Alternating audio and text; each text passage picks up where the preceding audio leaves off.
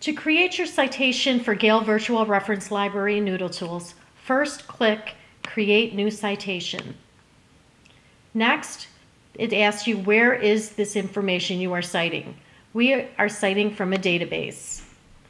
Next, you would select Reference Source. Because Gale Virtual Reference Library is a collection of reference books, you would select Reference Source.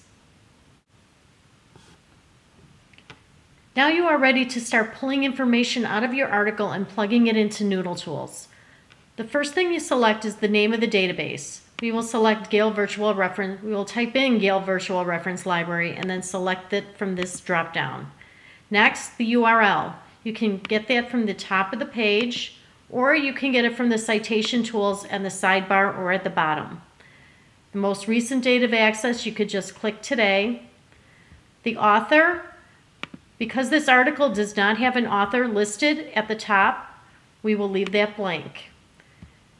The article entry title, we will select Weather Forecasting since that is the title of the article.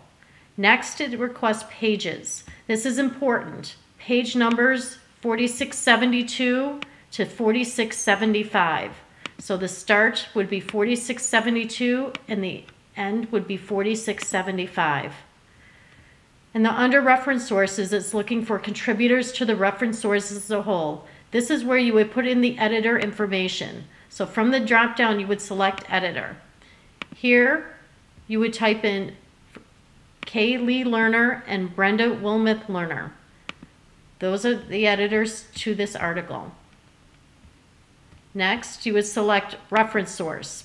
Because the title of this is the Gale Encyclopedia of Science, you would type in Gale Encyclopedia of Science and select Encyclopedia.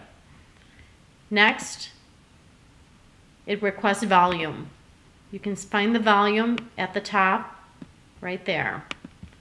So you plug in 6.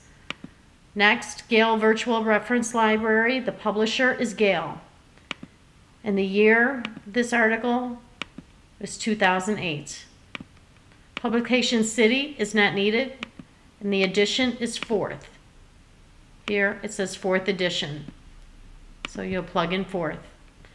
Then you click submit, and you are done.